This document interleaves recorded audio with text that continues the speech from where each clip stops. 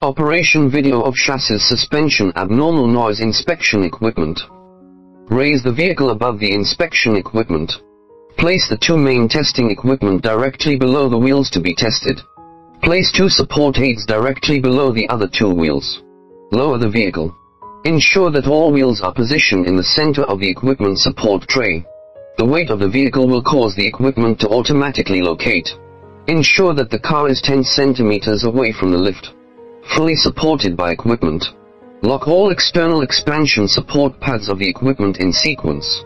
Ensure that each support pad is in close contact with the ground. Adjust the ratchet switch on the left side of the wheel to the outside direction. Rotating ratchet wrench. Close contact the wheel support pad with the ground in sequence. Connect the short power cord of the device to another device in series. Connect another device's long power cord to 380V power sockets. Attention! The power socket must be connected to 3 live wires and grounded. To avoid equipment tripping. After turning on the power, the device power indicator light is constantly on. Press the green start button. The device control panel is powered on and lit up. When the digital frequency appears on the display, press the green run key. The device begins to operate at its current frequency.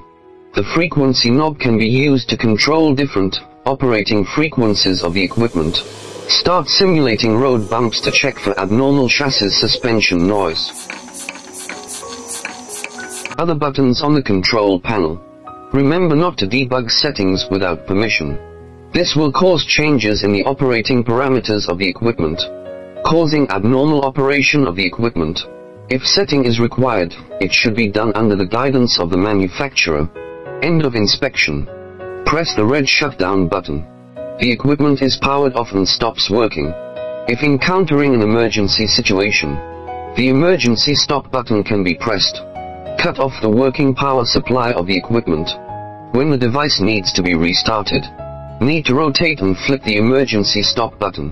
Only then can you unlock it for the next step of operation. End of testing. Lift the vehicle to the wheels and away from the equipment. Loosen the outer expansion support pad in sequence. Adjust the ratchet switch on the left side of the wheel to the inside. Release all wheel support pads in sequence. Unplug the device power. Remove the device and reposition it.